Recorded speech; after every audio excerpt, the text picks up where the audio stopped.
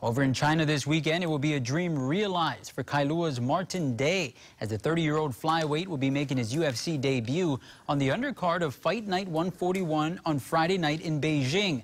And the Spartan, who is 8-2 in his career, will face China's Pingwan Liu, making his second appearance on MMA's biggest stage.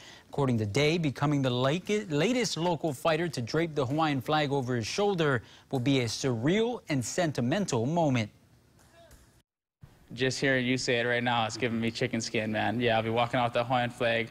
You know, I'm representing Kailua, but I'm also representing the whole of Hawaii, and I'm proud to be able to do that, so I'll be carrying that Hawaiian flag proudly. And this is what me and everyone at this, all us fighters look forward to. This is what we work so hard for.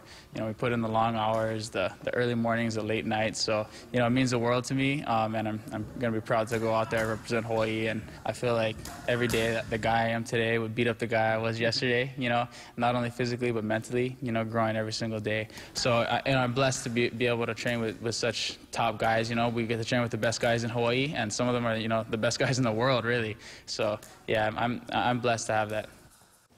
Now, among the many UFC vets that the Spartan trains with is Louis Smolka, who will also be taking part in the Fight Night card. Prelims start at 10:15 Friday night Hawaii time. You can watch it on UFC Fight Pass.